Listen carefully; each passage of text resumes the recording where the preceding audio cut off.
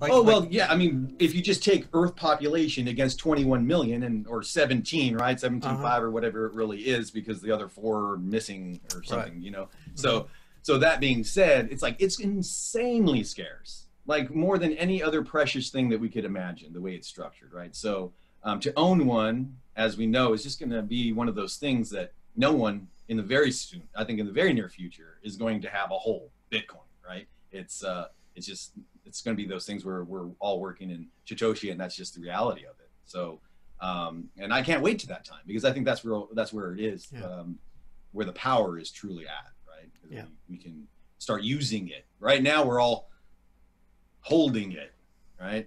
So, the goal would be to get to a point where the masses are actually utilizing it, and then we see. I think that's when we'll see the true power of it.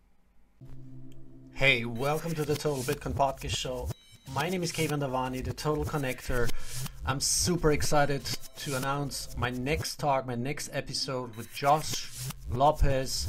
He got in touch with me via, LinkedIn or, direct message or something, and he got me in touch with Grant Romund, the founder and CEO of Oceanbuilders, who's also somehow in cooperating with Seasteading Institute and Free Private Cities, so all these like real existing technological innovations that are taking place on, when it comes to homing, housing, habitation. So without further ado, it's going to be a great talk. I mean, just alone, the wording on in his profile, it says, "Great spirits have always found violent opposition from mediocrites. The latter cannot understand it when a man does not thoughtlessly submit to hereditary prejudices, but honestly and courageously uses his intelligence." Awesome. So from that moment on, I knew, this guy gets it. He had read my short brainstorm article on my film project, on my vision. So, and really excited. Let me know what you think. Like it, retweet, share it, follow me, subscribe to the channel and to my podcast platform. Thank you so much for your support and for listening. Without further ado, this is my talk, and let me know if you have any questions. My email and DMs are open. hello@thetotalconnector.com, and I'll talk to you soon. Have fun. We're live. Welcome to the show, Josh. Thank you for having me. Thanks for for getting me in touch with Grant, because I need to tell a little bit the background story. It's really fascinating because I put out that article, that short brainstorm article on the Freedom Project, which I'm really glad now that you and Grant, both of you, are in this group now. And so you got me in contact with Grant, and then I looked up your background, your profile on LinkedIn. I'm like, that's a really fascinating, profile, and the spectrum of interests you have. It's amazing. So Josh Lopez, thanks so much for coming on my show. And why don't you tell me or my listeners a little bit about yourself? You were just talking before we started recording about Texas, because I heard from my girlfriend is like she read something like about there's people are like really pissed off because so many people are emigrating or moving from California to Texas. By the way, I grew up 5 years in California, Los Angeles, so maybe we have something in common there. Yeah. Yeah. So go ahead and tell a little bit about yourself. Oh, wonderful. So I did, as you mentioned, move from Los Angeles to Austin, Texas about 14 years ago.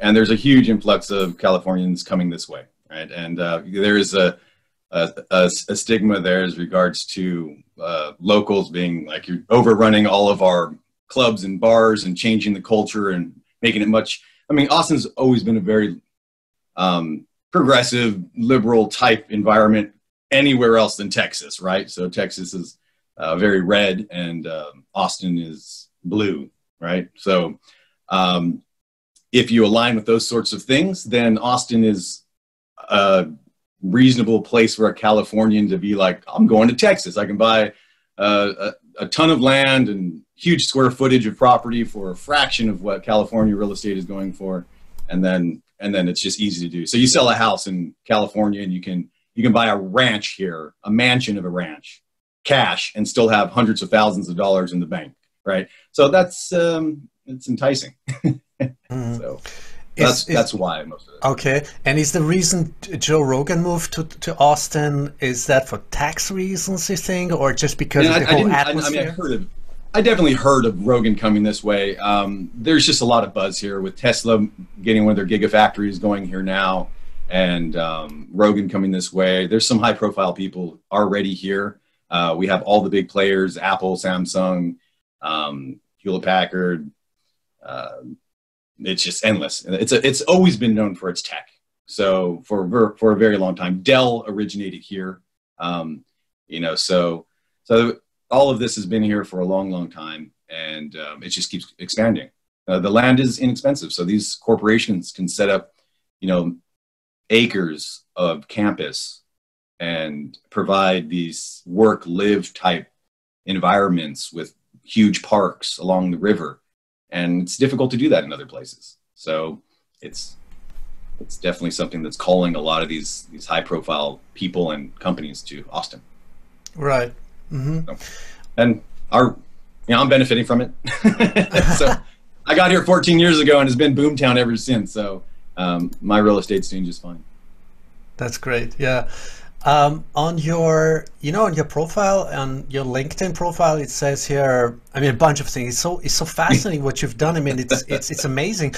Like, you've also done multiple patent applications, created hundreds of conceptual designs, business plans, owned and operate multiple businesses. Do you see, because it's a, it's a Bitcoin podcast show,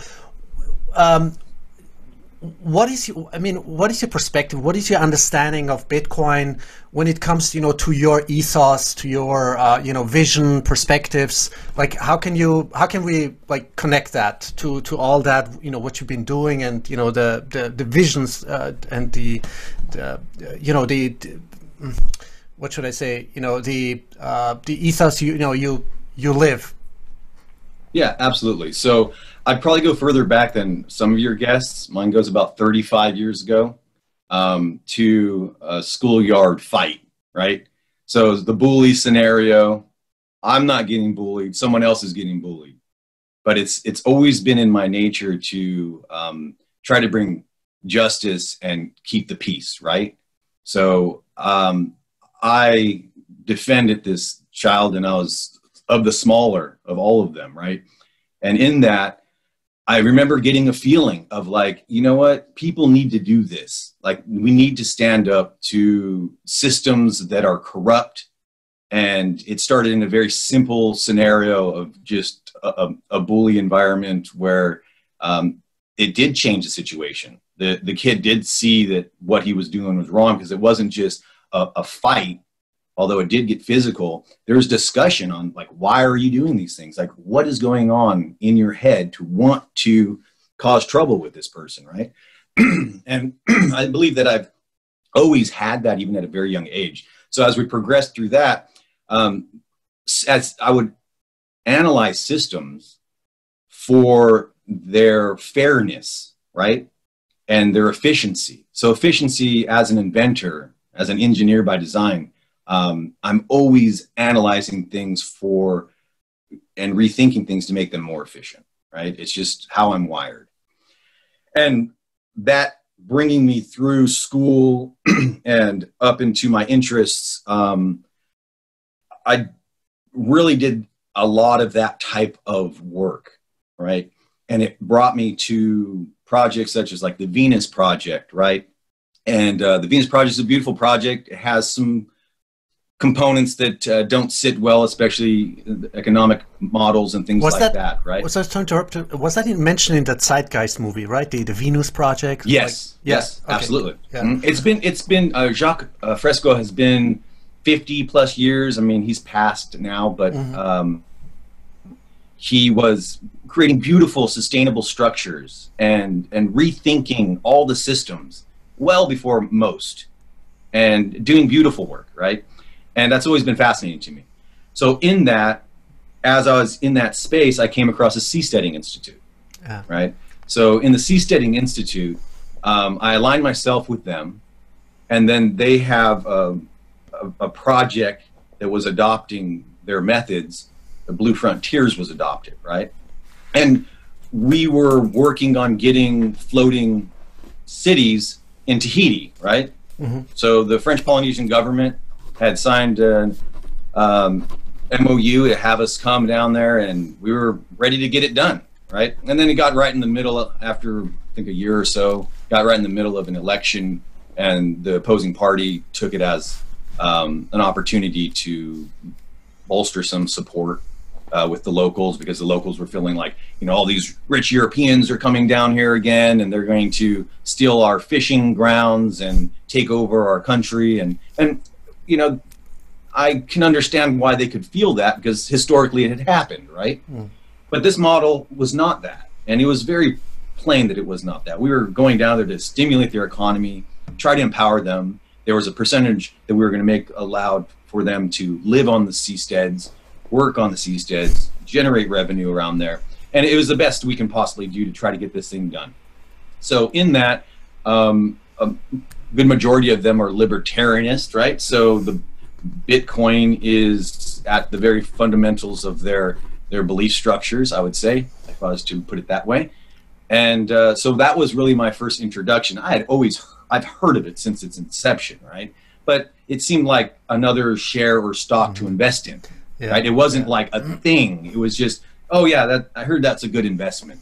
So I was looking at it kind of like cannabis stocks. Yeah. Right? I was like, yeah, you invest in cannabis. It's a good thing. It had the buzzword, you know, and all the supporting technology around cannabis. I was like, Bitcoin's kind of like that, right? Like you support blockchain and these other coins. It's just so funny that it happens to so many like really bright people, like, you know, that are like so hardcore into Bitcoin right now. They just dismissed it at the beginning, you know, because they didn't even take it seriously. Didn't read the white paper, or I didn't, you know, I should have listened to Max Kaiser at the very beginning. I remember him talking to Alex Schoen. He said, buy Bitcoin. I'm like, what the fuck is he talking about? You know, like I know. And I found an email, and it was 2010 that I sent to my buddy. I said, hey, we got to buy Bitcoin, and we got to buy a bunch of cannabis stock. Neither of us did either of those things. Right? And I look back on it, and I said, you want me to do the math? And he's like, no, I don't want you to do the math. I said, yeah, we would not be in the same place we are now. I mean, we're talking multimillionaires. Let me ask you just one before I interrupt. I don't want to interrupt, but one question. No, when you first encountered Bitcoin, or when you, let's say, more seriously, you know, somehow took a look at it, did you understand the absolute scarcity of it? Like, did you get that? Because it took me a long time. Yeah. Yeah. I mean, if you just take Earth population against 21 million or 17, right? 17.5 or whatever it really is, because the other 4 are missing or something, you know. So that being said, it's insanely scarce, like more than any other precious thing that we could imagine, the way it's structured, right? So to own one, as we know, is just going to be one of those things that no one in the very near future is going to have a whole Bitcoin, right? It's going to be those things where we're all working in Satoshi, and that's just the reality of it. So, and I can't wait to that time, because I think that's where it is, where the power is truly at. Right? We can start using it. Right now, we're all holding it, right? So the goal would be to get to a point where the masses are actually utilizing it, and then we see. I think that's when we'll see the true power of it.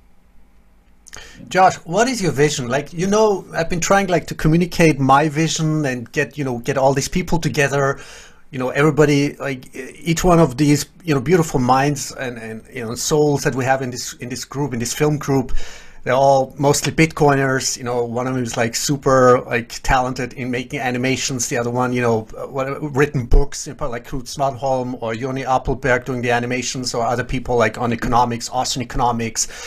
You know, or Stephanie, understands, team, like amazing, about central bank monetary, you know, I mean, the root causes of this whole shit that we are in. Like, I want to know, what is your vision? Like, how would you start a film? Because I don't want to make an ordinary documentary. I mean, it's not my project. I see it as our project. And if we can't do this together, then I don't know. Then I feel I failed somehow. But I really want to know, because, you know, people, you know, I'm a moron, you know, in a lot of things, but on the other hand, you know, I think we shouldn't overestimate the intellectual, because people, you know, are so entrenched in their daily, lives with responsibility, jobs, and brainwashing, media, indoctrination. And I think this is going to be the challenge. The first, 30 seconds, 5 minutes, 10 minutes, the trailer.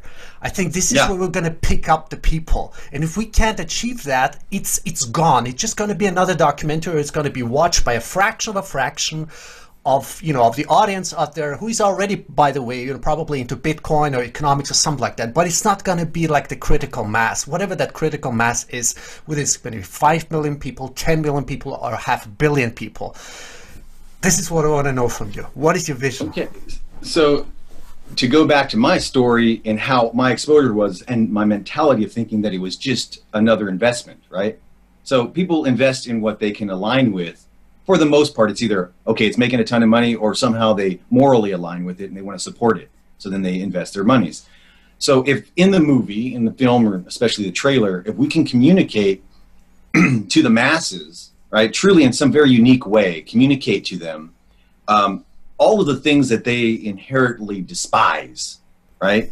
Like they just like these are things that we all collectively don't agree with as regards to, government, economies, the basic, but we have to spin it to where we're not just complaining about these things, we're actually providing solution to it, right? And explaining those solutions in visual presentation, right? Yeah. So the first thing that came to my mind, and I shared a few little videos that I had seen that communicated, but one was to produce the reverse of one very popular animated piece that showed a character walking through, and like it was personifying greed in the system, and it showed him going through and like slaughtering baby seals and putting its coat on and going through and dumping and trash and just building all this just destruction and greed across the whole landscape as he's navigating through all of these things, and he's touching on all of these areas that are of significant concern: environmental concerns, economic concerns, right? Psychological concerns. It was like a true sociopath, right? And how they would respond to every normal human situation with no emotion. Just like, it's money, baby, it's money. I don't give a shit what happens. I'm killing, I'm robbing, I'm raping. That's power. Everything else is weakness, and that's it, right? So through the whole thing ends up on this mountain. Everything's dead around it. It's just gone, and he's sitting up there on his throne with everything dead, right? And I would like to see the reverse of that. And some of the things is daily use. I think that'd be very important to communicate, where someone is walking through these events of life. And there's a video that I shared about that, where you see them, they're scanning and paying and bartering, and they're doing all the stuff that humans do on a day-to-day, but it's all Bitcoin based, right? Everything they do is done on it. So everything that we pay for, and services, products, all of it, we're using Bitcoin, right? And in a positive way, and then somehow communicate that the impacts of that, right? And the systems, not fighting the systems, but creating new systems, right? And making these other ones obsolete. So that's why they call it, a silent battle or a peaceful battle and things to that effect, right? Is because you don't actually have to go into the street marching, rioting. You don't have to do any of those things. And that's really what appeals to me, because I'm not one of those personalities. I don't want to have to implement violence to try to bring peace. Yeah. Right. I just want to outthink the other guy. Just like, be smart about it. Be a master, right? And create something new, right? And create something new. And it's there, and now we have a beautiful new tool, and we need to utilize it. And as long as we communicate how to utilize that and communicate to the masses that it is something that's that can be used in that way and will be used in that way because of where it's come from, where it is now, and then what it's going to be in like the next 10 years for sure. I mean, if not 2 years, really.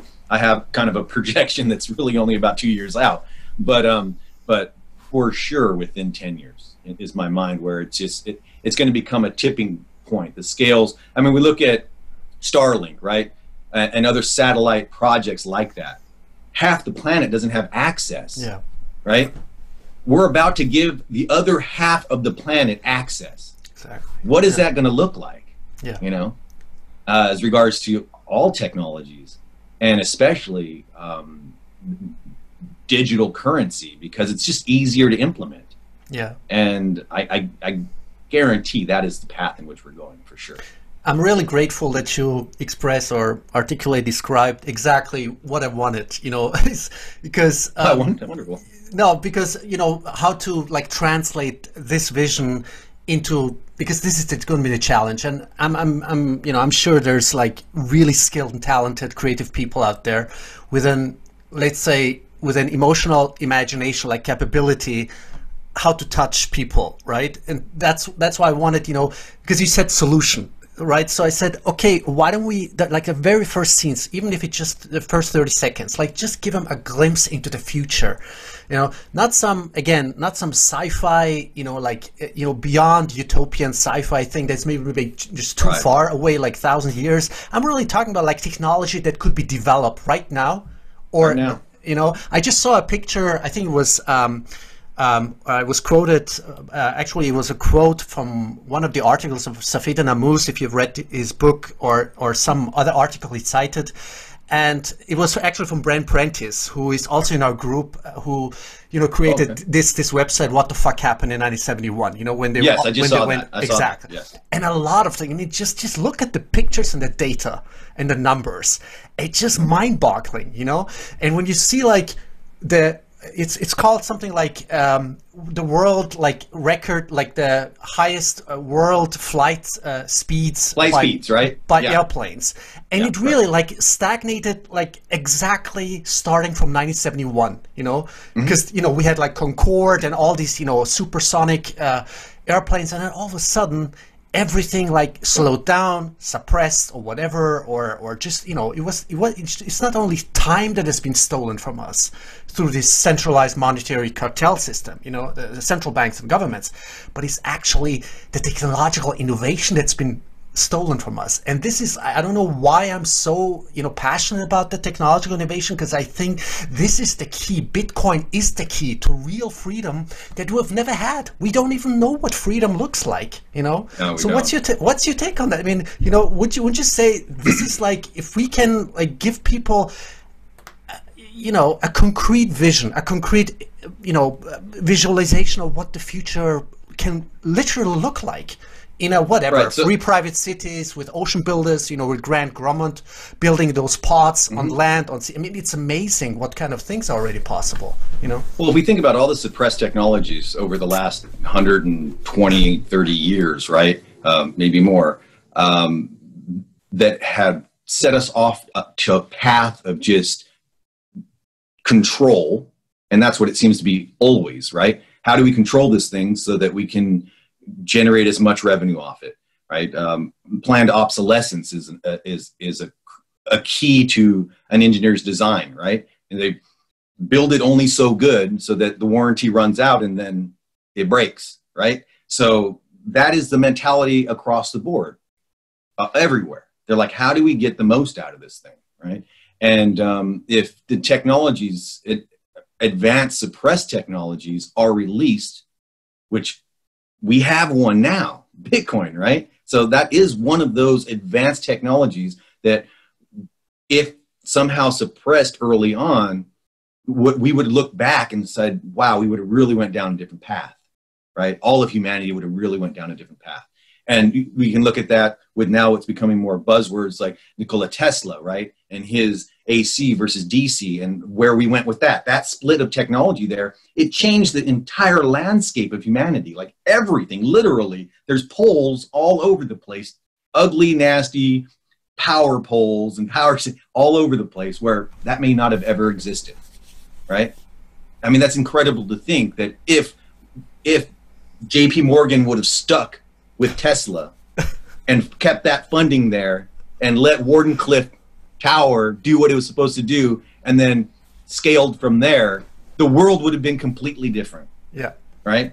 Yeah, totally. And that's the same thing that's going on right now. We're at a pivotal point in humanity, and I believe Bitcoin is most definitely at the center of that, along with many other interesting technologies in AI and things like that. So it's all it's all very exciting, very, very exciting. And I think we're very privileged to be here right now, to be able to experience it, because we're all young enough to really see what it's going to do. Because we should all have at least 10 years in us, I'm hoping. So, you know, I have conversations with my children about it all the time.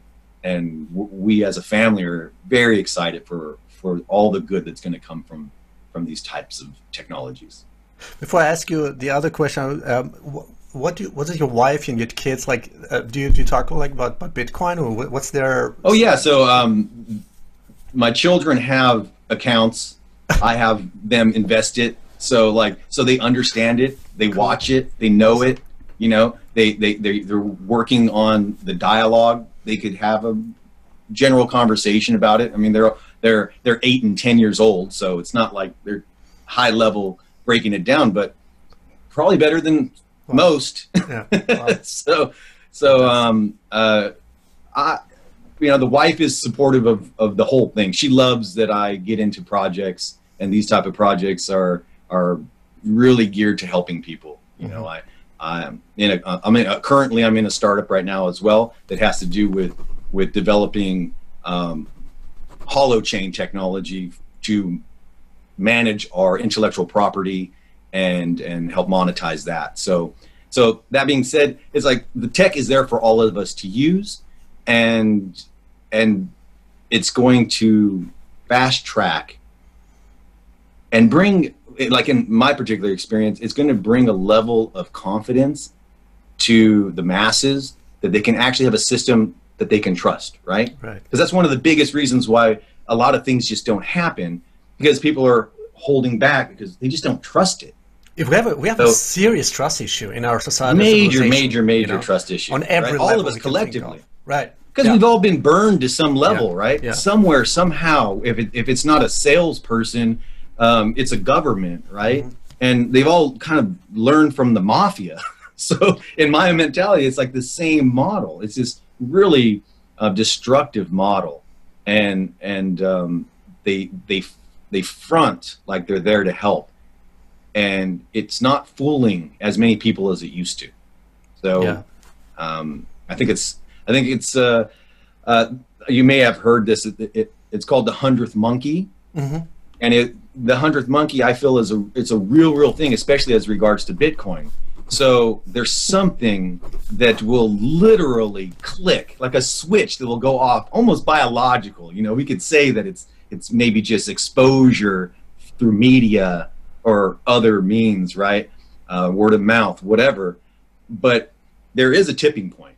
Yeah. And when that happens, we're just going to see it, boom. It's just going to go. And there's not going to be any stopping. And do you think it's going to happen like much more unexpectedly than you know, like we you know, Parker Lewis with this article series of articles, Gradually and Suddenly, and I don't think that, right? Yeah, and you know, just because you know, Hess McCook, you know, the preacher of AutoDCAing of Bitcoin, he said something like, as a reply to a tweet, he said he'd rather have, like, I don't know, millions or billions of people, you know, auto-accumulating Bitcoin or something, like buying Bitcoin on a regular basis, than, you know, a few hundred, you know, like Michael Saylors who have like nearly, you know, bought whatever, 450 or $500 million worth of Bitcoin. I mean, and it's you know, it's gaining traction. So something is happening, you know, behind the scenes.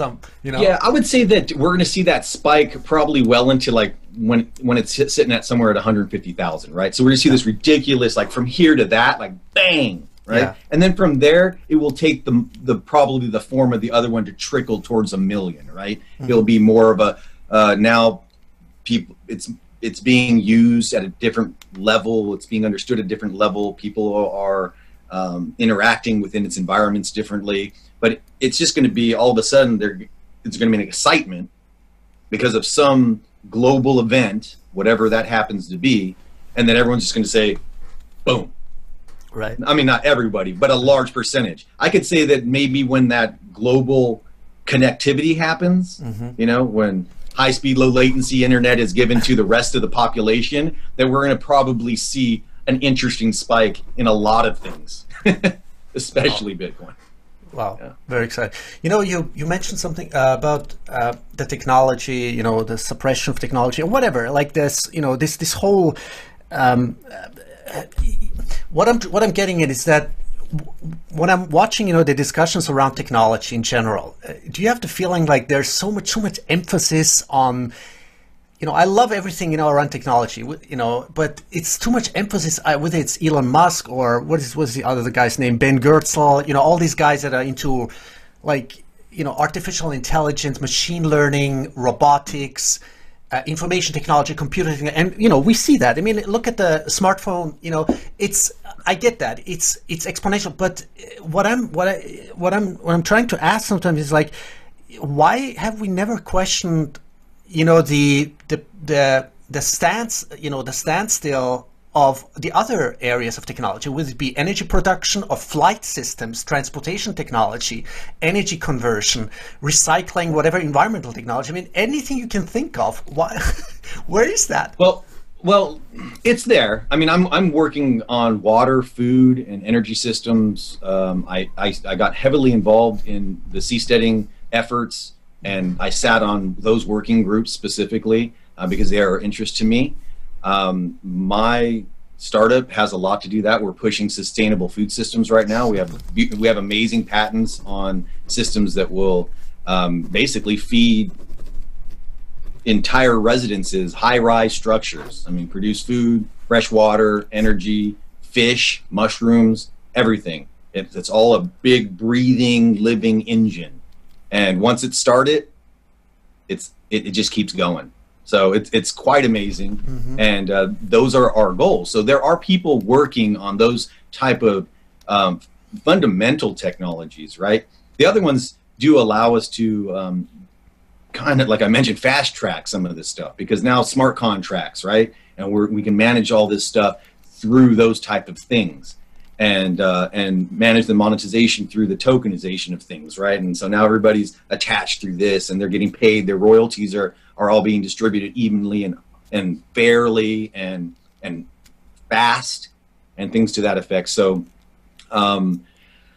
which you could build, right? Which we could build on the layers of Bitcoin, like, you know, because yeah, you know, I mean, we have the root. You know, we have the root. We have the root. We have the foundation. If we were to use it as a foundation, right? Those roots in it, there is all these other techs that will benefit from it. So projects that are about food or water or energy, right?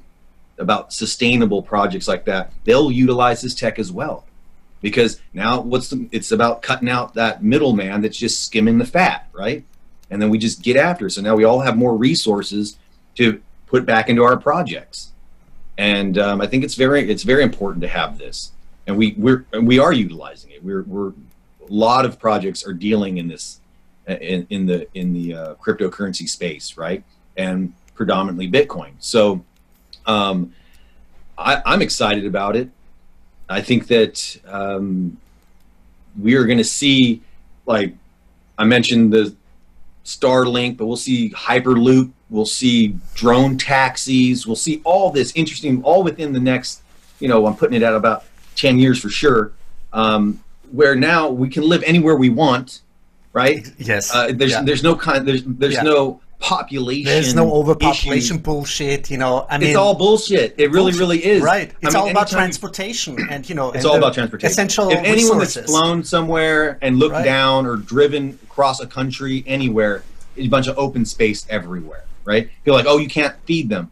Not with existing systems, but we can feed them. Absolutely can feed them. The math has already been done. The structures and the technologies are in place. They just need to be hybridized and implemented like so many other technologies, and then there's not even an issue. But that's exactly what I want to film. That's exactly what I want to show, the very first scenes. Do you think most people just don't have a hard time, I mean, let alone like understanding, comprehending, you know, the possibilities, the real possibilities? It's not like some sci-fi utopian, you know, bullshit. It's like, this is real, and we're not far. All the tech is available right now. Right. And did you read Jeff Booth's book, like The Price of Tomorrow, Why Deflation is the Key to an Abundant Future? I had, also I brought him together with Titus Gebel of yes. I saw the interview. I've not read the book. It was a great interview. Unfortunately, I had connectivity issues, so thanks God, Stephanie. It was still smooth. It still worked out for us. Yeah. So, and I'm like, do you think most people have a hard time imagining even that this is possible? That it's not like some, distant, far off thing, It's like, absolutely. Because this is one way that I've tried to explain it, is that when people are in survival mode, they're not even utilizing all of their processing power, right? So they simply are about like, right now, how do I do this? How do I feed myself? How do I support my family? That's it, right? They can't even have. So because I'm a futurist, I'm an innovator. Like that's what I live in that space.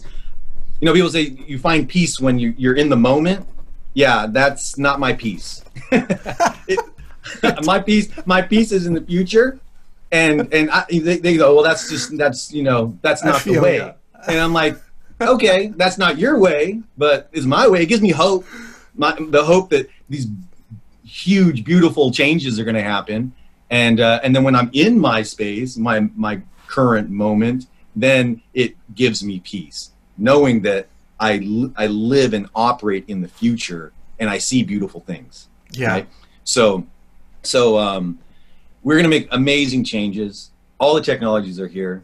We're all, think about living in a home that provides all your water, all your energy, all your food, right?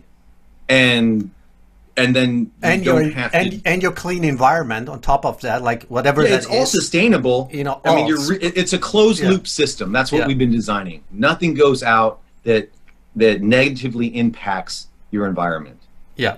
All of the technology exists. It all just needs to be brought together, packaged nicely, made affordable, and made available.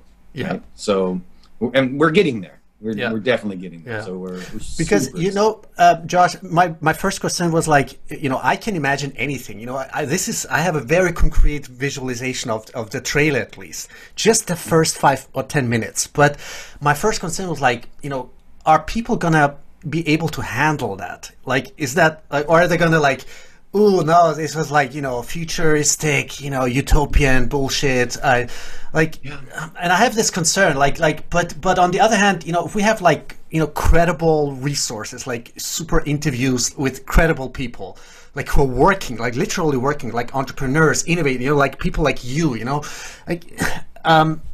it can bring somehow, not only the emotional touch, what I'm trying to do with this visualization, with this film, but like, if they're seeing something they cannot connect to, right? Technologies that they don't feel are current, right? Then there's no transition, there's no bridge for them, right? So they're not going to cross. So the goal is to build the bridge, and the bridge is events that occur on a day-to-day, right now, that they can relate to, right?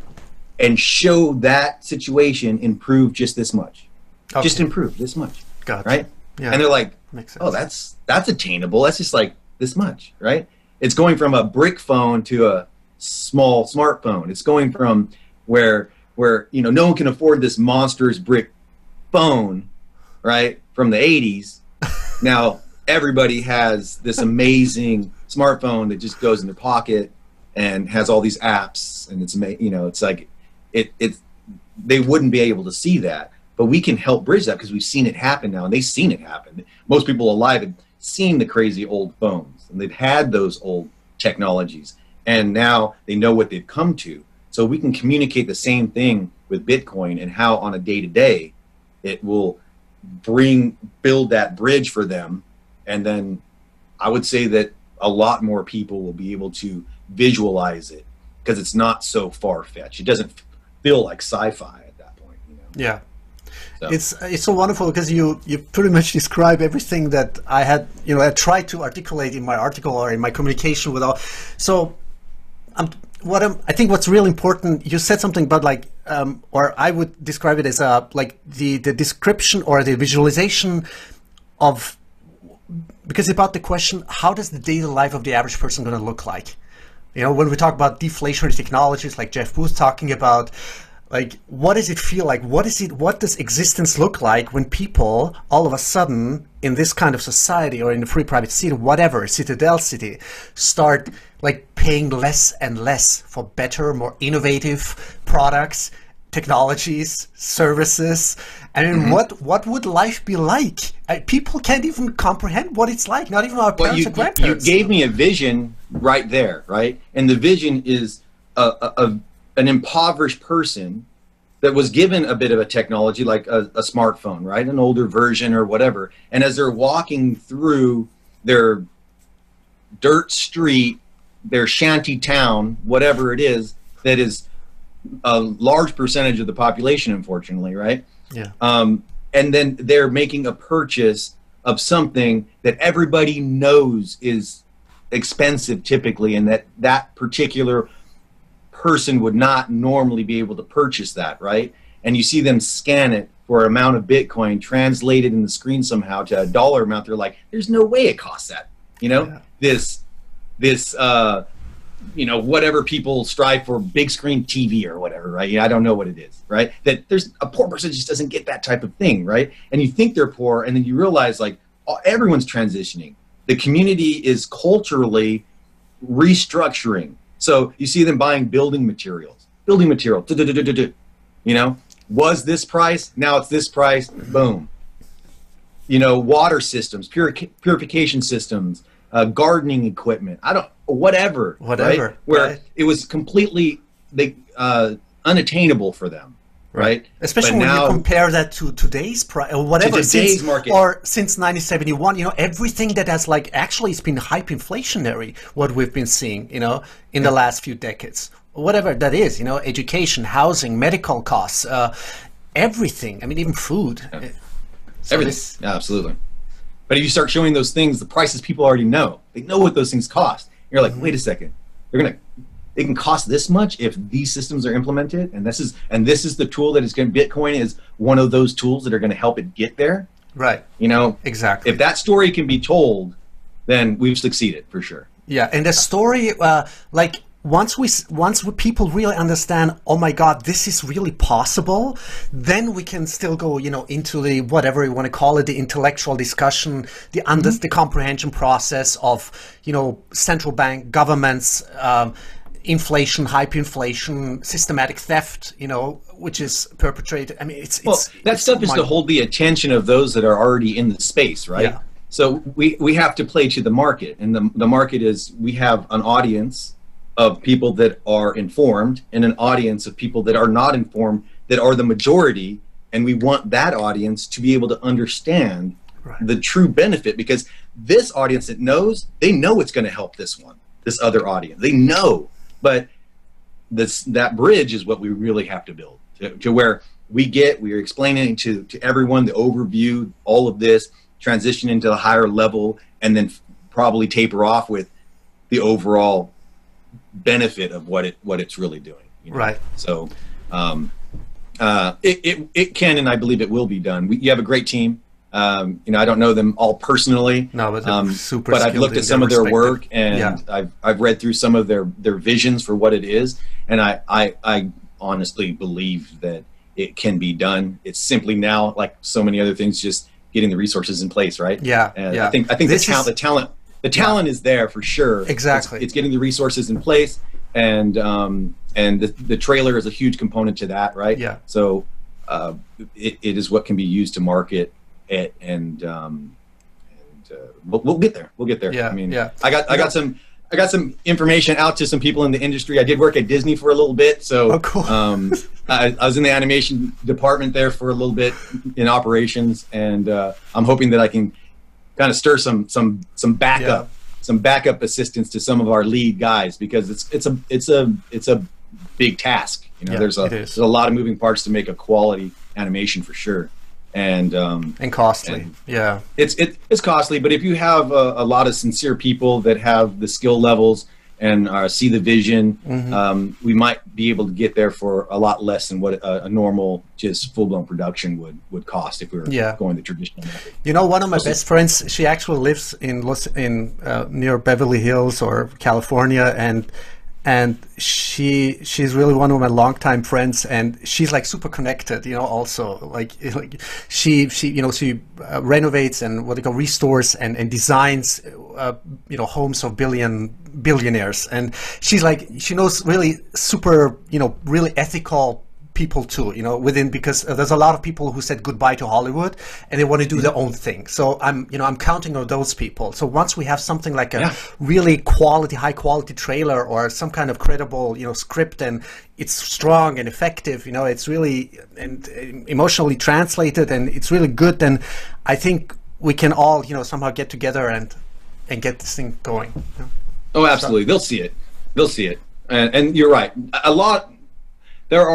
There's a huge move away from these traditional systems into so many newer, more sustainable systems. Yeah. And people are opening up to these alternatives, right? So it's not only just a feel-good thing, right? They really are, like my business partner, you know, he says, the things we're doing are for our children's. He always says that, and he says it, and I'm like, I get it, man. I get it, that we have to think generations ahead, right? We cannot just be like us and how it's going to benefit me and my immediate family right now. It's like, if we can have the visions and create models that are going to give them the foundation to truly get to where we want to see, like this beautiful, almost paradisaic environment, right? Because we can do it. We've seen it in isolated places. The earth is beautiful, and the technology we have, we can implement restorative technologies, right? Yeah. Not even just sustainable. Like even that term, you'll see people now in the space, they're not so much using sustainable as much as restorative. And I love that. Just that right there is huge. So they're going into a space and they're not like, well, we're not messing it up any further. Right? That's sustainable.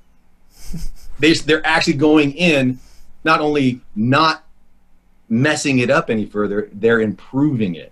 They're bringing it back to its original state and creating a thriving environment, right? So we move out of this whole survival mentality, this whole just let's whatever it takes kind of mentality to suck air and continue on, and to let's thrive now.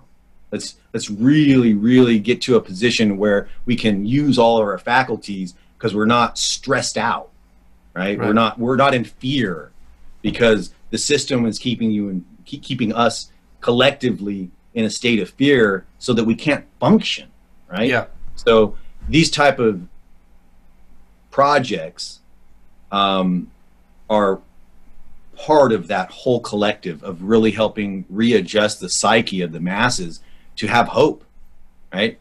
And that it's not 50 years from now, it's 5 years from now. Yeah, and you know, we come back to this you know, core issue of trust, because you know, I always say, you know, hope is good, but like having trust, like trusting, you know, in our own abilities, whatever skills, knowledge, wisdom, in our vision. And you know, you talk about like, what do you want to call it, like low time preference or lowest time preference. As I'm becoming father, I mean, I've always been like that. I'm like visionary and always like long term. What can we achieve? But now that I'm becoming father now in December or something, I'm like, this is getting more, you know, stronger than ever. You know, like, absolutely. Like what kind of world, like what kind of planet, like what kind of environment do I want to, you know, leave behind? What kind of structures do I want to leave behind, you know, for our daughter? No, absolutely, absolutely. And we have all the tools, and we're definitely going to get there. Right. So, Josh, I really enjoyed our talk. Let's just wrap this up. Where can people, you know, find more about you? Anything, you know, when you tell about yourself? Sure. Missed? So the start that I had mentioned is it's OU812, right? And it's a interesting name that, in my interpretation of it, has to do with kind of consuming something that changes you. Right. So when you heard kind of a negative spin, you drank the Kool-Aid, right? So you consume something that's healthy for you, and in that, it's made a change. It's had an impact on you. So the name was there, and I pushed back a little bit on it, but it's grown on me, and people are aligning to it. So ultimately, what it is it's an innovation engine that is on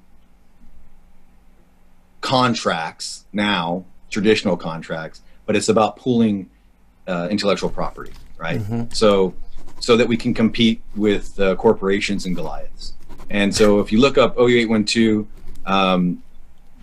that's what we do. And we're just in the startup funding phases right now, and we've made some good traction. We've partnered with made some good strategic partnerships to get us into the UAE and Africa and a few other strategic areas. So we have patents throughout, global patents as well, and we think that it's going to do some real good and it's based on the open source as well. It's kind of a different spin on it. It's a protected open source. So it basically allows it for educational personal use. All the technology is open for educational personal use. It's just not allowing corporations to take advantage of. Exactly. This is what about our innovators. Not like the traditional patent system, which is totally like insane. Well, it's a hybrid, and the goal of us is to eventually phase out the patent system as well. Yeah. Like we don't have any issues with that. It's just that is the model that exists right now and is accepted globally in a lot of spaces, right?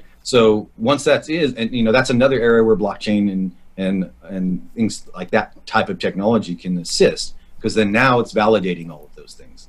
So you don't need the government component doing it through the patent system.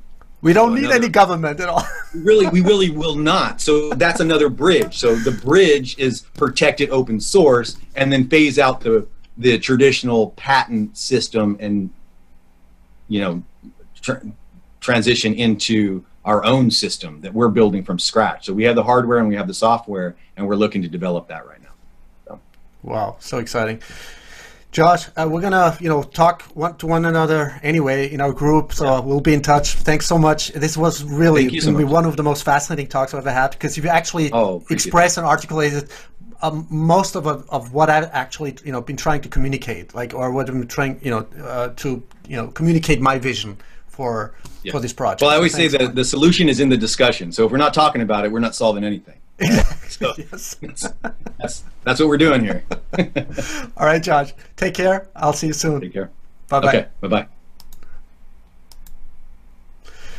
Wow, this is exactly what I've been waiting for. This amazing talk with Josh Lopez. He's an amazing entrepreneur, innovator, technologist, creative soul and mind.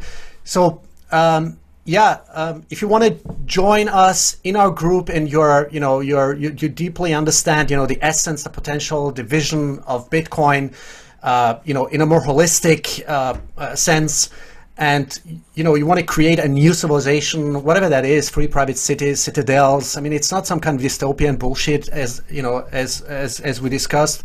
So make sure you follow Josh Lopez on LinkedIn for sure. I'm going to put up his website, but also make sure, please, that you like, share, retweet, and subscribe. Follow me. Subscribe to my YouTube channel, to my podcast platforms. Any positive review or rating would be awesome.